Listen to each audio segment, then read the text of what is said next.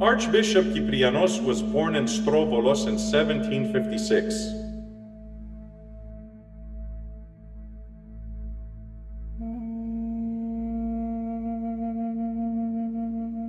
At around 7 years of age, he entered into monastic life at the calling of a family relative who was the ikonomos of the monastery of Panagia Mahera, Archbishop Kyprianos.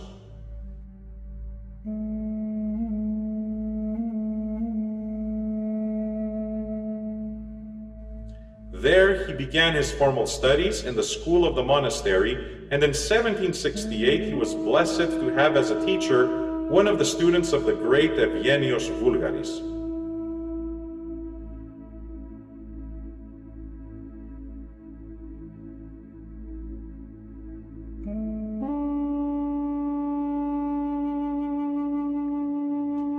In 1769, he goes to Nicosia, where for 3 years he studies higher letters at the Greek Museum of Nicosia, which had been founded, nurtured, and supported by the Archbishops Philotheos, Paisios, and Chrysanthos. The museum was housed inside the building of the old archdiocese.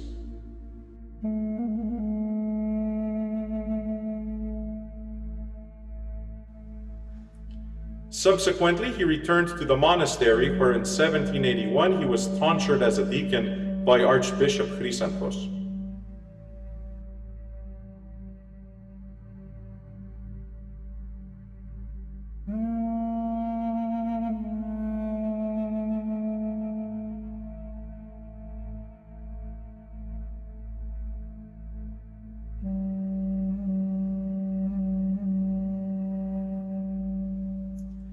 Two years later, he accompanied his family relative, Archbishop Kyprianos, to Moldavian Wallachia, staying at Iasi while organizing fundraisers for the economic support of the Panagia Mahera monastery.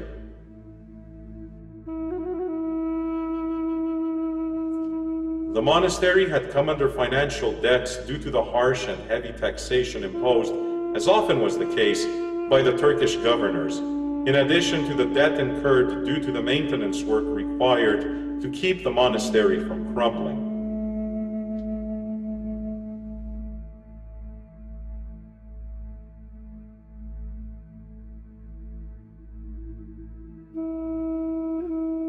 During his stay at Iasi, Kyprianos was welcomed by the Fanariot ruler of the region, Michail Soutsos, and was promoted to the rank of priest, assuming the primary service to the ruler's imperial shrine at Iasi.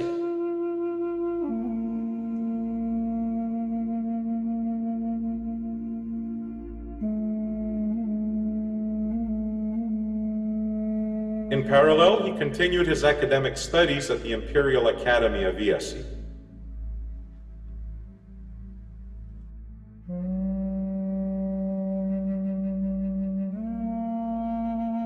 He stayed at Iasi for 20 years.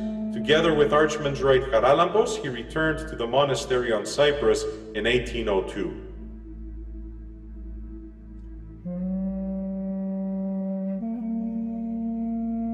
They brought with them many dedications, documents, manuscripts, ecclesiastic utensils, as well as paintings and portraits of themselves created by artists at Iasi.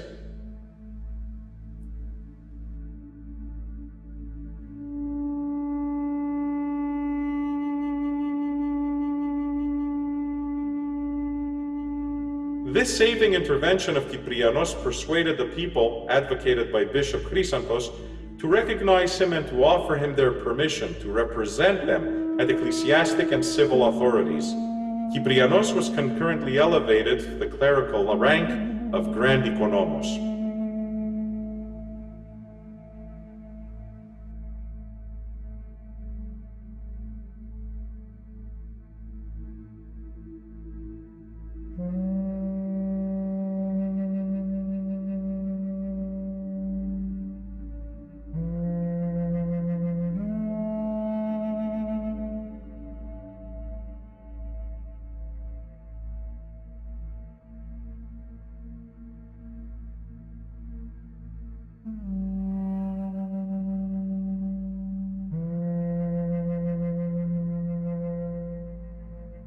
In 1806, Kyprianos builds the shrine of Saint Eleftherios, which was annexed to the Panagia Mahera monastery.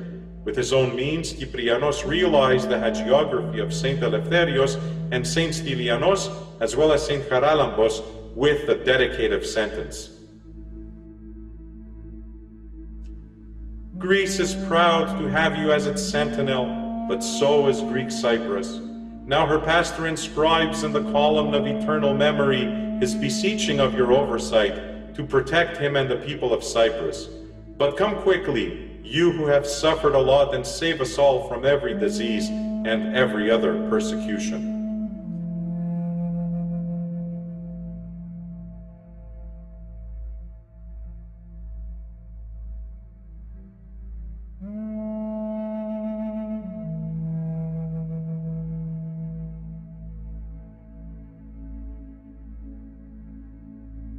In 1809, after the passing of his friend, the dragoman Hadjigeorgakis Kornisiou, the sudden exile of Archbishop Kyprianos and the Metropolitan of Kitiu in May of 1810, Kyprianos receives an order from the Sultan, which affirmed the decision of the island's clergy lady conference.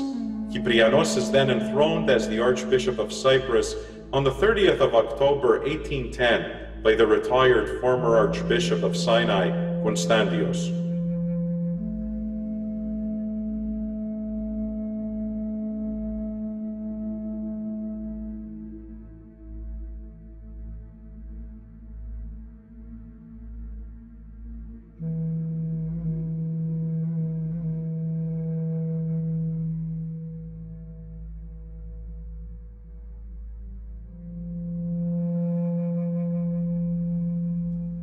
As an archbishop, among Kyprianos' many accomplishments and services to the people of Cyprus are the founding of schools, first in Nicosia, which today serves as the Pan-Cyprian High School, then in Limassol and Strovolos. His many encyclicals with deep spirituality, his support and patronage of hundreds of works, hagiography, iconography, especially those of Saint Tryphon, which he sent all over the island, the founding, building, and renovation and restoration of shrines and churches, and the financial support of the less fortunate of the island.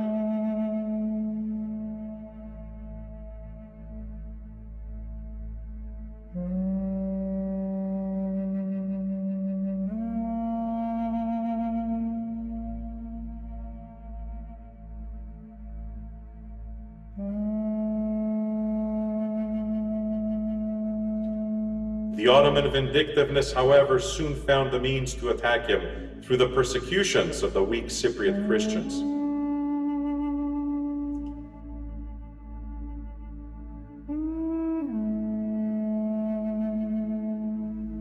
Under the governorship of Küçük Mehmet, and under the circumstance of the breakout of the revolution in Greece in 1821, the Turks of the island found the opportunity and the excuse to violently appropriate the Cypriot Christians' homes and property, and to take away the freedoms they enjoyed until then.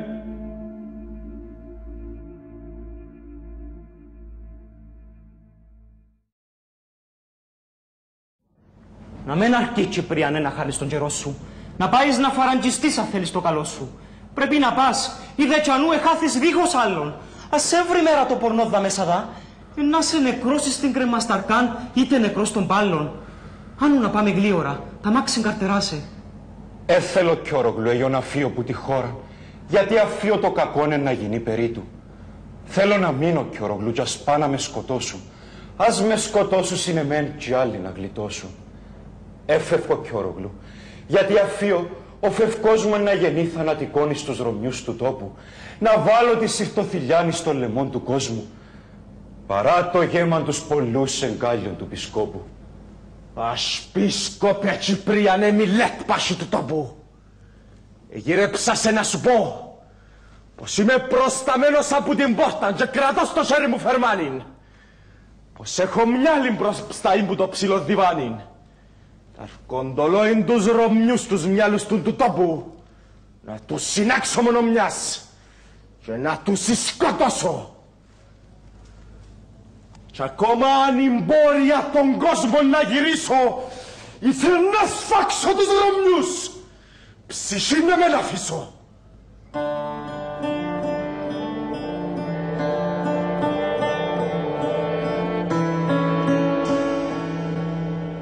Η ρωμιοσύνη ευφυλή συνότσερη του κόσμου.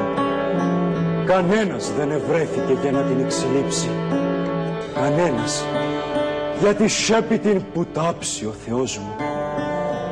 Η ρωμιοσύνη να χαθεί, όντας ο κόσμος λείψει. Σφάξε μας ούλους κι ας γεννεί το γέμα μας αυλάτζι. Κάμε τον κόσμο ματσελιών και τους Ρωμιούς τραούλια. Αμάξερε ποσίλαντρον, όντας σκοπεί καβάτσι, τριγύρω του πετάσουν 400 παραμύθια. Ο Τούρκος ό,τι τσέφιε και μήνα μανισί τους. Εγονατίσαν ούλοι τους για να προσευκηθούσι.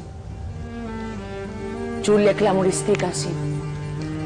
Και εκείνη η προσευχή τους ήταν που μέσα στην καρκιά την ώρα που πονούσι. Στην ιστερκάν της προσευχής, έτσι γονατισμένοι, είπαν κλαμμένοι σιανά και με φωνή κομμένη. Θεέ μου και συγχώρησε τους λάς που μας μισούσι. Θεέ μου και εξισκλάβωσε την άχαρη φίλη μας. Θεέ μου και στερέονται τους λάς που πολεμούσι. Θεέ μου και συγχώρα μας και δέχτου την ψυχή μας.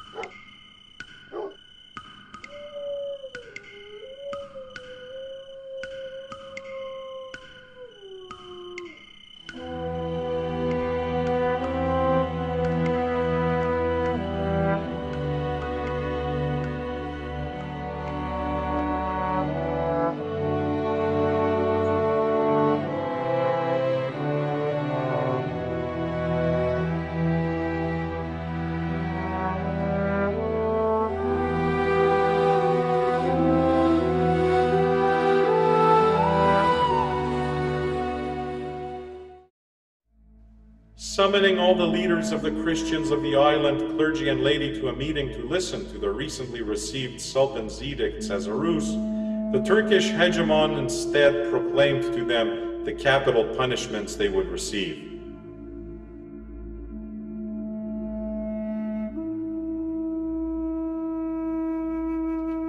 First to be executed and first among the martyrs would be Archbishop Kyprianos.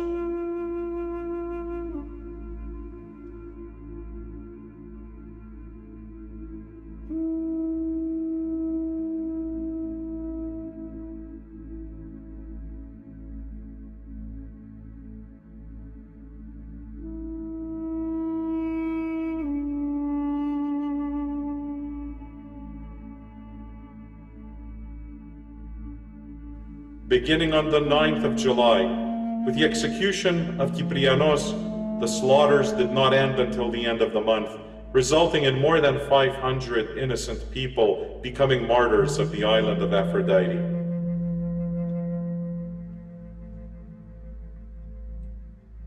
The Virgin Mary, the Panagia, was dressed in red and black. Homes were left empty, drenched in blood.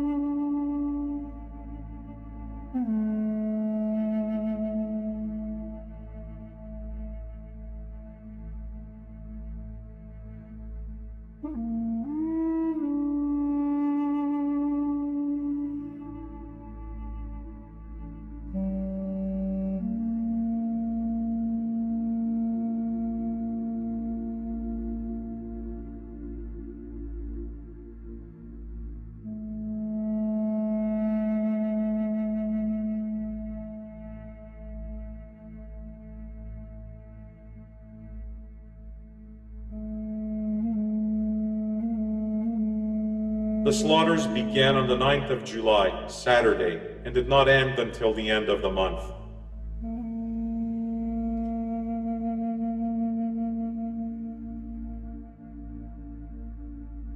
Even though the archives indicate the execution of 486 Cypriot Christians, the number is believed to exceed 500. 36, in addition, are documented to have converted to Islam as a means of salvation. However, many years later, they professed and returned to Christianity.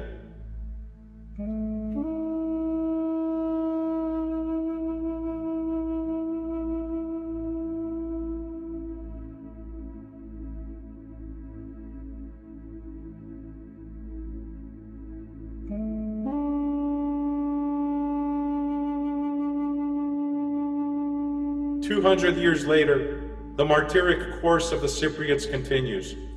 The current generation stands in awe in front of the mausoleum of the martyrs.